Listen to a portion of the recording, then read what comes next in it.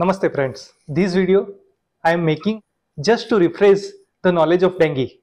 Today we will see some important points so we can early diagnose the patient is going in dengue shock syndrome or dengue hemorrhagic fever.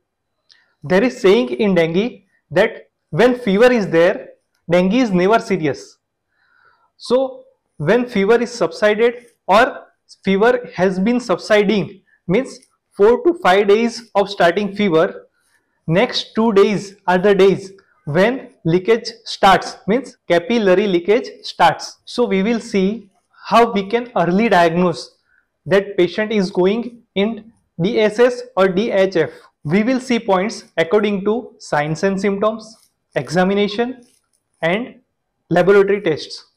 When patient comes to us, while taking history, we have to ask whether patient has severe abdominal pain, persistent vomiting, any visible bleeding from mouth or per rectum or black color stool, or patient is lethargic means drowsy, not responding well to our command, and patient has cool clammy skin. So if we will find any of these signs or symptoms, we can think that patient may develop DSS or DHF. During examination, if we find patient has weak and rapid pulse, so tachycardia with weak pulse, patient has narrow pulse pressure. Pulse pressure means difference between systolic and diastolic blood pressure. If this difference is less than 20, patient has developed hypotension. Yesterday we have examined patient and he had normal blood pressure, and today he comes with hypotension. Or if we do the tourniquet test and if we find more than 20 patechi in 1 square inch area, if we find any of these during examination, then we should suspect that patient is going in DSS or DHF. Now we will see how blood reports can help us. So in blood report, most common and important is CBC.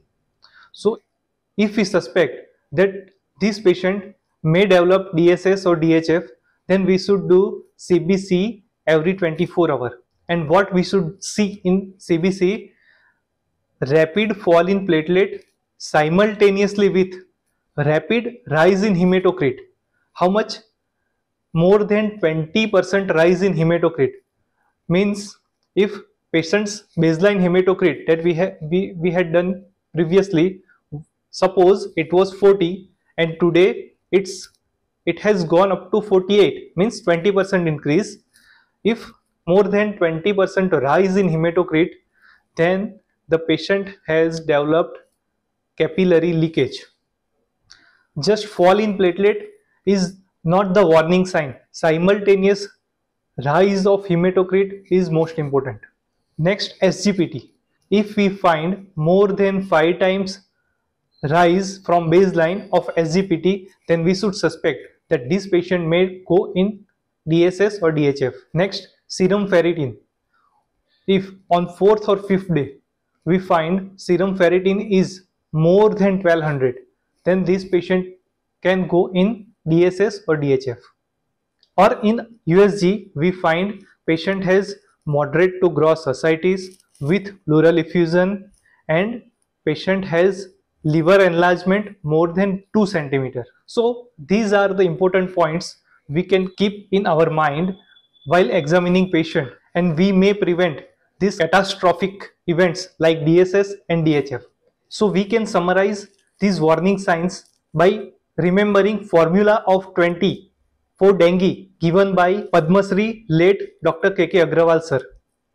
These are: after fever subsides, if patient's pulse rate increase by more than 20 per minute, patient's systolic blood pressure fall more than 20 millimeter of mercury, if we find patient's pulse pressure, that is difference between systolic blood pressure and diastolic blood pressure, less than 20 millimeter of mercury, rapid fall in platelet count to less than 20,000, rapid rise in hematocrit by 20%, more than 20 pateki in 1 square inch area by using tonic weight test.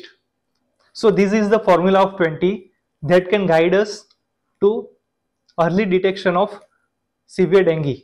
One more point to be added: if we find that patient has developed capillary leakage and has developed significant intravascular dehydration, then give IV fluid bolus, that is crystalloid NS or RL, 20 ml per kg state. Means if patient is 70 kg, then we should give 1.5 liter in 15 to 30 minutes, followed by 10 ml per kg per hour till patient passes urine, and we should continue this fluid to assure that patient passes urine every few hourly till next 24 hours. Thank you.